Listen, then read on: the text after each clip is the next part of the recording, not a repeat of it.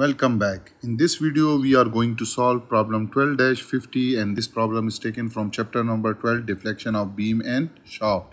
And book name is Mechanics of Material by R.C. Hibbeler. So statement is the beam is subjected to load shown, determine the equation of slope and equation of elastic curve EI is constant. So you can see this is overhanging beam and at point A we have a pin support and at point B we have a roller support. From A to B we have a uniformly distributed load of 3 kN per meter and at end C we have a moment that is clockwise and 50 kN into meter. So we have to find the equation of slope and elastic curve and we will solve this by using Macaulay's method.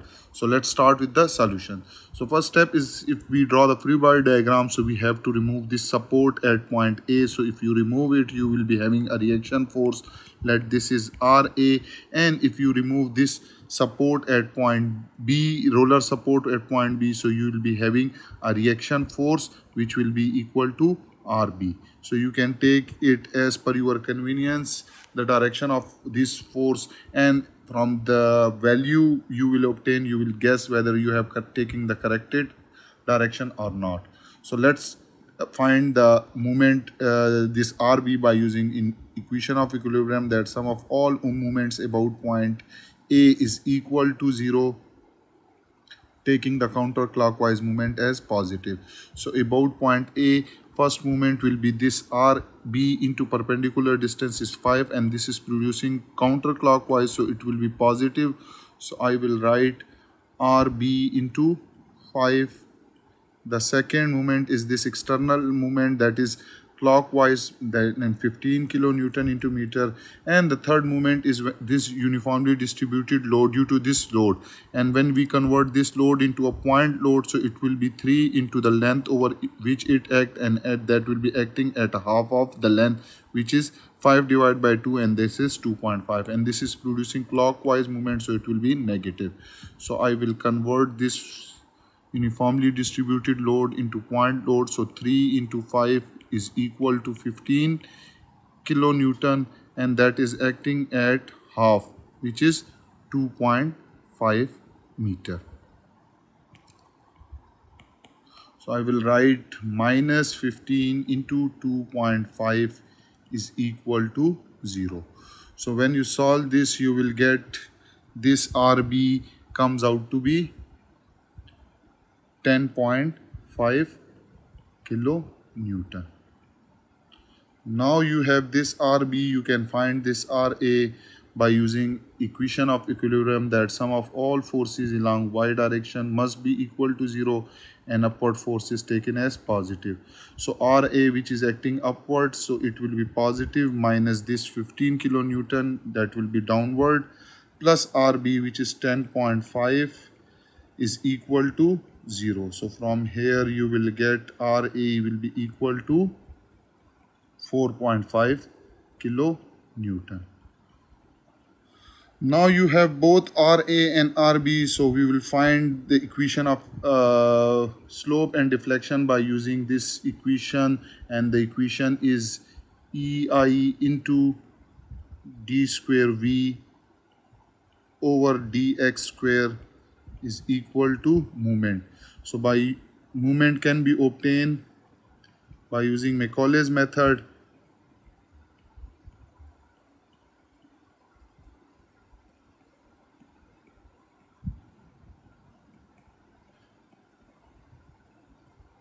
And for this method we will use the table given in the chapter number 12 of the book Mechanics of Material by R.C. Hibbeler. So this is the table, and from this table you can see that you have the case of point loads, you have distributed load and point loads, etc. So we'll start from left hand side and we will move toward right hand side, and at right hand side you will ignore the load. So if I look into the table, so there is a point load, the moment function will be this one, and you can see there is a distributed load in serial number 3. So this distributed load start from any point but it ends up till the last.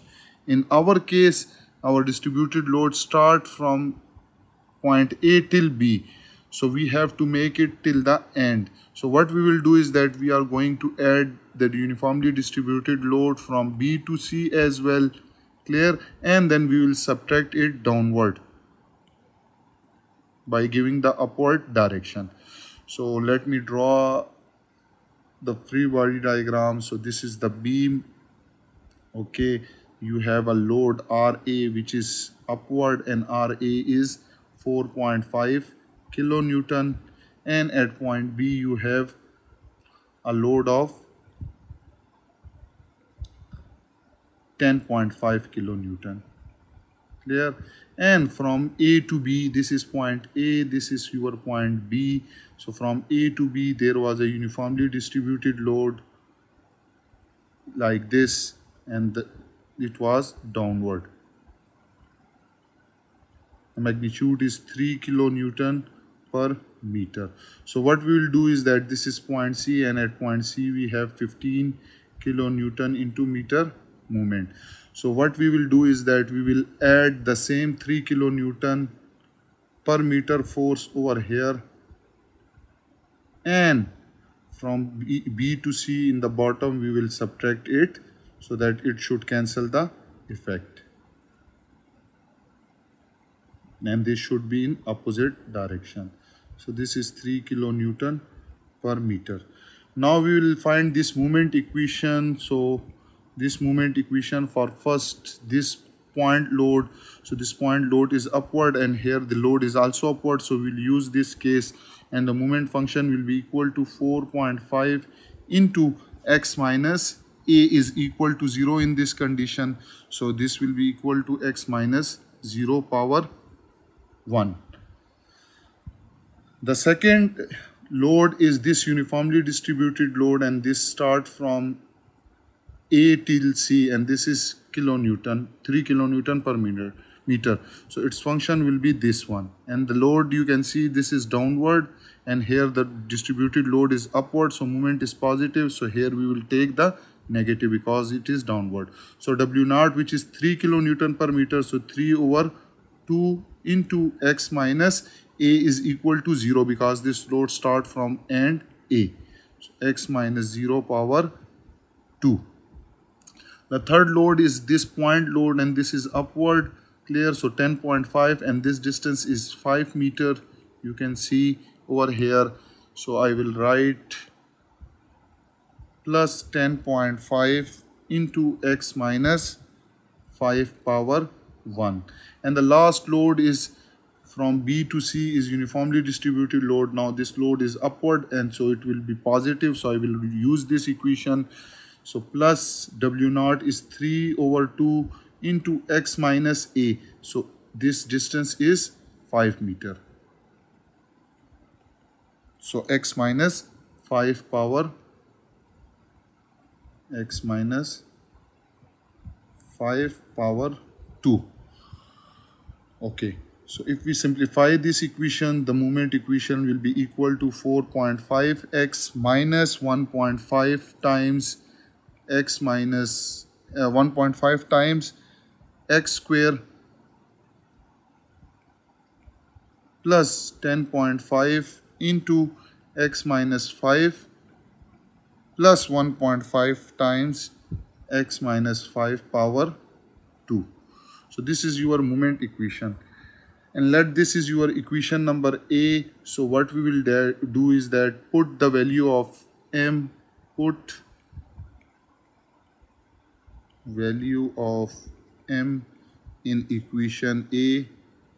So what we will get is EI into d square V over dx square will be equal to 4.5x minus 1.5x square plus 10.5 into x minus 5 plus 1.5 into x minus 5 square. Integrate this equation, we will get EI into dV over dx will be equal to 4.5x square divided by 2 minus 1.5 x cube over 3 plus 10.5 into x minus 5 power 2 divided by 2 plus 1.5 into x minus 5 whole cube divided by 3 plus constant of integration, which is equal to C1. So if you further simplify it, so you will get EI into dV over dx will be equal to 2.25x square minus 0.5 x cube plus 5.25 into x minus 5 power square plus 0.5 into x minus 5 power 3 plus C1. Now this is your equation number 1. So integrate this equation 1, you will get EI into V, which is deflection, is equal to 2.25 x cube divided by 3 minus 0.5 x power 4 divided by 4 plus 5.25 into x minus 5 power 3 divided by 3 plus 0.5 into x minus 5 power 4 divided by 4 plus C1x, and there will be another constant of integration which is equal to C2. So if you further simplify it, so you will get EI into V is equal to 0.75 x cube minus 0.125 x power 4 plus 1.75 into x minus 5 power 3 plus 0.125 into x minus 5 power 4 plus C1x plus C2. And this is your equation number 2. Now C1 and C2 are unknown constant of integration, so boundary conditions will be used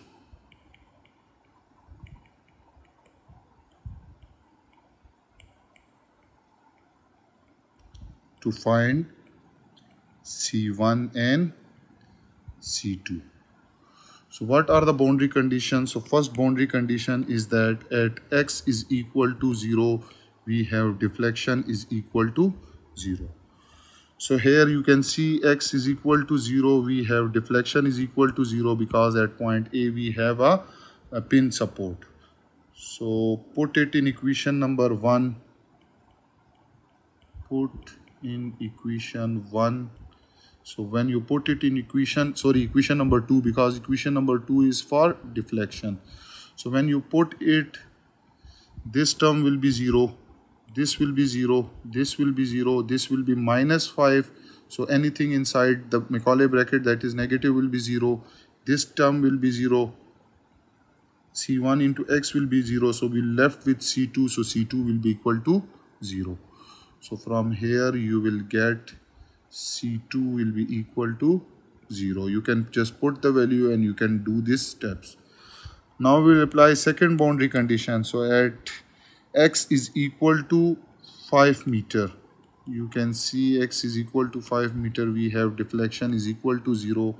So here x is equal to 5 meter, we have deflection is equal to 0 because there is a roller support over here. So put it in equation number 2. Put in equation 2.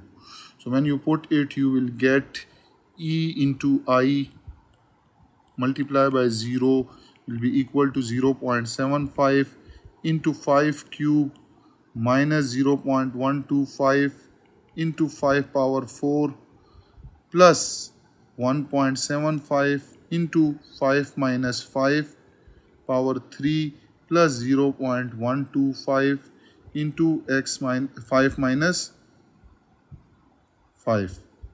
X is 5 power 4 plus C1 into 5, and C2 is equal to 0. So you will get 0 will be equal to 93.75 minus 78.125. This term will be 0. This term will be 0. So we are left with 5 times C1. And when you calculate this, you will get C1 will be equal to minus 3.125. Now you have C1 and C2. So what you will do is that put C1 in equation number 1. You will get EI into dV over dx will be equal to 2.25 x square minus 0.5 x cube plus 5.25 into x minus 5 square plus 0.5 into x minus 5 cube plus C1. C1 is minus 3.125. And if you divide EI on both sides, so you will get dV over dx will be equal to 1 over EI times 2.25 x square plus minus 0.5 x cube plus 5.25 into x minus 5 cube square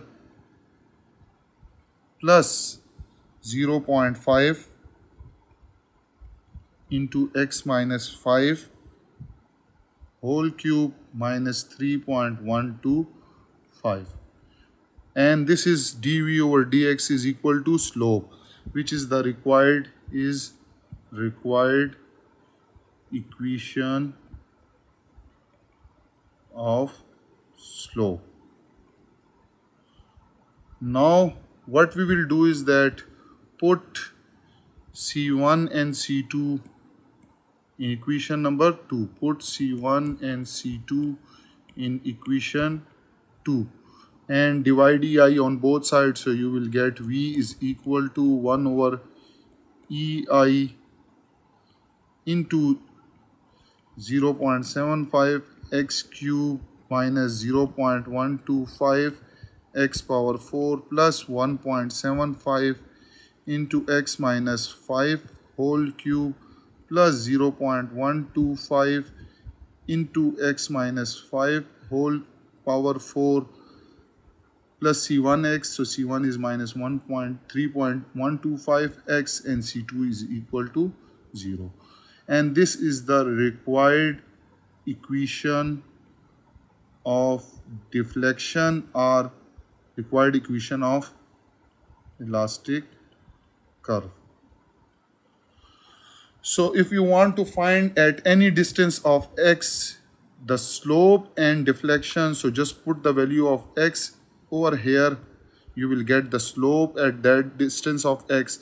And if you want deflection, so put the x in this deflection formula, so you will get the deflection at that point. And that was all about this problem 12-50. I hope you have enjoyed this video and you have learned from it. Those who are new to my channel, then subscribe it and don't forget to press the bell icon so that you can get notification about my latest video which I post. Also comment on my videos whether you like it or not and suggest me the improvement. If you have any question, you can ask me in comment section. Thank you for watching.